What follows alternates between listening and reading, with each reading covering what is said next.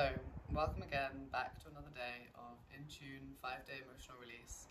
Today's topic is going to be around the topic of sadness, which is something that we all try to avoid. It's not a desirable emotion, but is part of the core emotions that we have as humans. So trying to repress when sadness does come up, again, is going against the natural flow of our emotions and what we're trying to experience as humans. So there's only going to be a few exercises for today, and I appreciate that some of the other exercises of the days before may have already brought up emotion such as sadness or grief. But some of the emotions today that we'll be going through, it may seem a bit counterintuitive to be forcing sadness, especially if you're having a day where you're already feeling very good.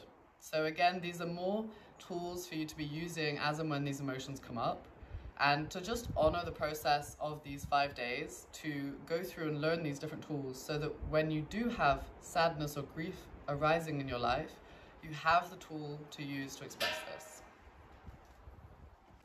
So one of the other moves that you can also do to help with grief, especially if you're feeling the heaviness in your chest, is called the grief pose.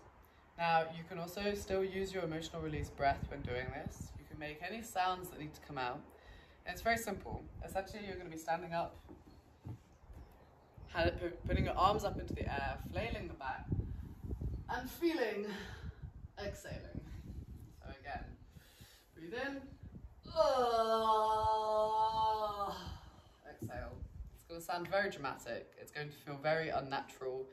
Sounds like something from a movie, but again, it is over-accentuating this so that the emotions can come out. So I'm going to do a few more to show you. Breathing in.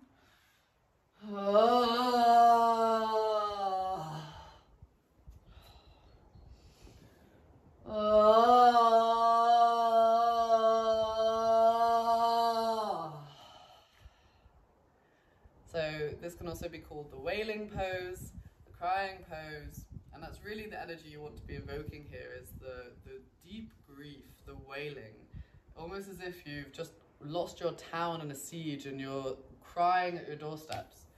It's really a deep, deep emotion that we all have witnessed and felt as humans, whether or not in our lifetime, but also in history. And it's also something that we should honor as well.